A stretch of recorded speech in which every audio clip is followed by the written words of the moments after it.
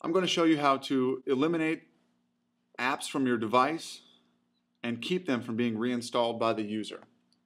The first step in this process is to rid the device of any of the apps that you wish to get rid of.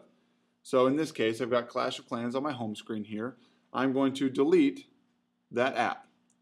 I'll tap and hold the app until I see that it starts to wiggle, and if it's able to be uninstalled, a little X is going to appear in the upper left-hand corner.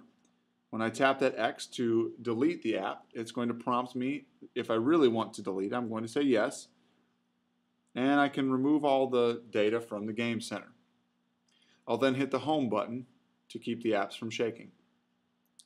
So now I have all of the apps deleted from the device that I don't want to have on there. The next step is to go into the settings menu and set up a restrictions passcode and turn off the App Store.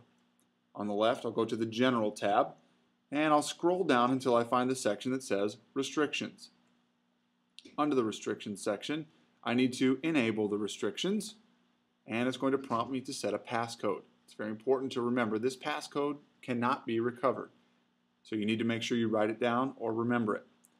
For the purposes of the video, I'm going to make my passcode 1111. It will prompt me to re-enter the restrictions passcode, and now the restrictions passcode has been enabled. Under the menu of options, I'm going to go down to the Installation of Apps section, and I'm going to turn off the user's ability to install apps. This menu option is protected by the restrictions passcode. When I go out to my home screen by hitting the home button, you'll now notice that I no longer have access to the App Store.